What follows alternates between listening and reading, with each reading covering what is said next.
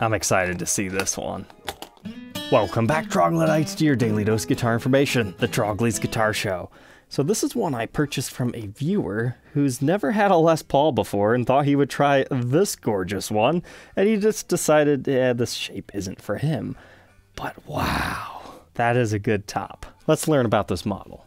Believe it or not, this is actually just a regular Gibson 60s Les Paul standard, but you're probably confused. I don't remember this ocean water finish being part of the original lineup. That's because this is an American Musical Supply exclusive, and I've been wanting to review one of these ever since we saw them get teased in the Andertons factory tour, because you would see these Les Pauls that have these really cool aqua bluish green backs, and everybody's like, what model is that? What model is that? And then, yeah, it turns out it was a dealer exclusive. So this is a AAA quilt top. It's something you actually have to pay quite a hefty premium for over a regular 60s standard. They're available on their website for $3,299. That is a $300 upcharge over a regular flame top model. But they have them in this ocean water finish, as well as Honeyburst, if that's a little bit more to your flavor. When these things first came out, there were some impressive tops, but you can go to their website now and choose what you want. And some of the later ones that have been coming in haven't been quite as impressive, in my opinion. But if you like quilt tops, Guitar Center also has a new one in dark purple burst. That's right, the old Gibson.com exclusive that they're advertising as a regular quilt top. It doesn't have the AAA associated with it, and it's a little bit cheaper at $3,099, but still a premium over your regular price. So when Dylan said, hey, I'm selling one, are you interested? I figured, yeah, might as well. This is just a gorgeous little guitar. So 60s Les Paul standards, they were introduced in 2019 as far as Gibson realigning the regular production line of things, trying to make everything make sense. In fact, if you want to see a launch model, you can check out this episode right here. And we've checked them out a few years past then. So it's not necessarily a special review in that aspect. It's just, yeah. For Gibson USA, this top is phenomenal. However, there was a limited edition run in 2020 called the Goryo Yuto. That's an anime signature guitar that Gibson did. It started off as a custom shop R9, but they later did Gibson USA versions as well. So if you're looking for something a little bit more limited, but in a similar color, you might check out one of those. And these will generally have a slightly less premium nature to them since they weren't Japan exclusives. However, I'm personally a big fan of the whole bluish green back. Keen-eyed viewers might have noticed something was amiss when I first opened the case. Something happened in transit. This knob got like smashed. There's cracks underneath it and the topper fell off and it was all bent up. But a little bit of super glue and we're good to go. But besides just the beautiful guitar, what else do we get? Just your standard Gibson case of this era. It's the square latched version with the Gibson on the outside, brown exterior. Now our case candy. We got a pick guard should we wish to install it. Not gonna lie, that looks pretty good. However, this is just such a nice top, you gotta expose it. You've got the Gibson basic strap, case keys and spare truss rod cover, warranty information mixed with the pre-pack checklist, as well as the Gibson app and silica packet, polishing cloth, owner's manual, and lastly the Gibson multi-tool. So to learn more about this one, let's go ahead and throw it on the workbench to take an individual look at its parts and specs.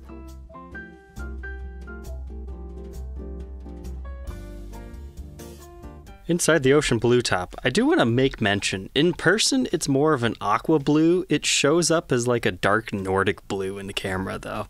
It is a very fascinating finish, but let's go ahead and check out our pickups because they cleaned up beautifully. No more gunk on our covers. But it's the Rhythm 61 in the neck and the Lead 61 in the bridge. Those are the 60s burst bucker sets, so that's all the same. So within the circuit, the middle is 3.91, bridge is 777, and the neck 787.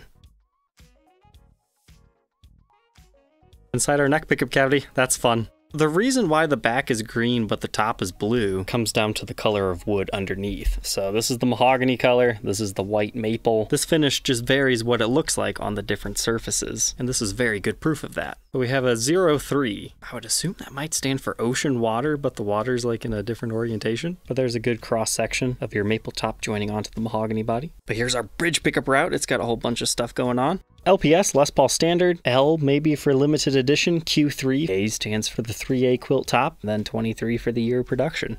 That'd be a quick guess based on what I see. Not the cleanest routes we've ever seen out of Gibson though. Pretty rough actually, on this edge. And this one over here. But the surface is nice and smooth.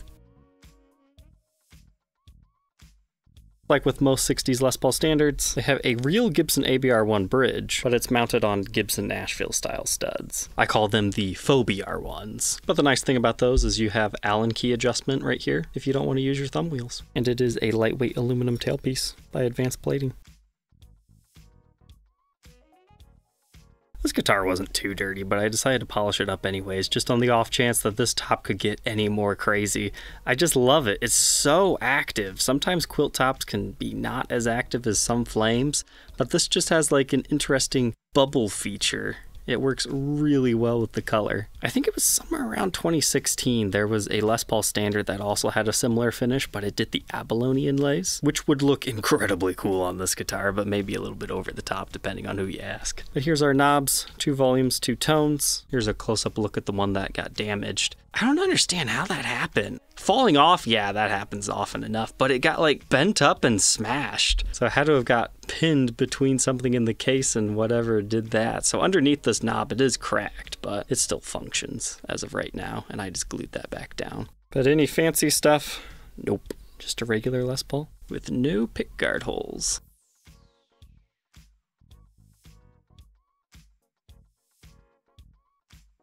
Moving on from our maple top and mahogany body, we've got that mahogany neck with the rosewood fretboard. The grain is very proud on this fretboard. When you feel it, it has a lot of texture to it. And there was an area on the fretboard right here that looked like some paint got on it, but it was probably more so the pore filler. Like you can see a little bit right here, but thankfully a razor blade was able to take most of what I was talking about off. I measure a 1.7 inch nut width, creasing to 2.09 at the 12th. First fret neck depth, 0.82, and 0.91 by the 12th. Here's that neck profile at the 1st fret and the 12th fret. Just a nice slim C with our black side marker inlays, although the red tortoiseshells would actually look pretty cool on this.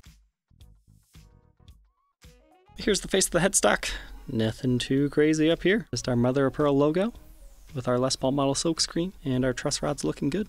And here's a look at our cover, the regular standard that it ships with. Moving on to the back. We can see it's a 2-piece mahogany body. You've got a lot of nice light wood grain. However, this guitar does feel kind of heavy. But here's what our inside control cavity looks like. Just all our usual Gibson wiring. With our cream jack plate, large strap buttons in the normal locations. And there's our toggle switch cavity. And we utilize black back plates. And we'll take a quick tour up the neck here. And we can see we've got the Grover tuners on this model. And our serial number dates it to the 270th day of 2023. But all said and done, not as bad as I thought it was going to read. Just a hair under 9.5 pounds. Let's go ahead, plug it in, and hear how this one sounds.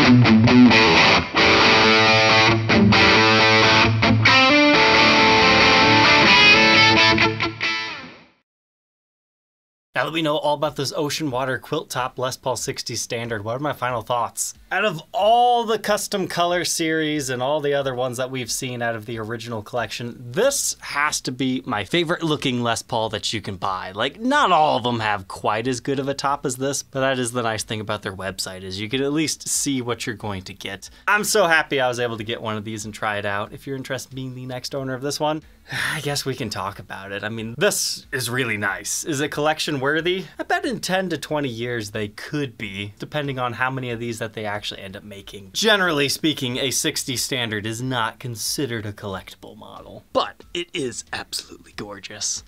All right, troglodytes, don't forget to like, comment, and subscribe, and we'll catch you tomorrow on the next one. Take care.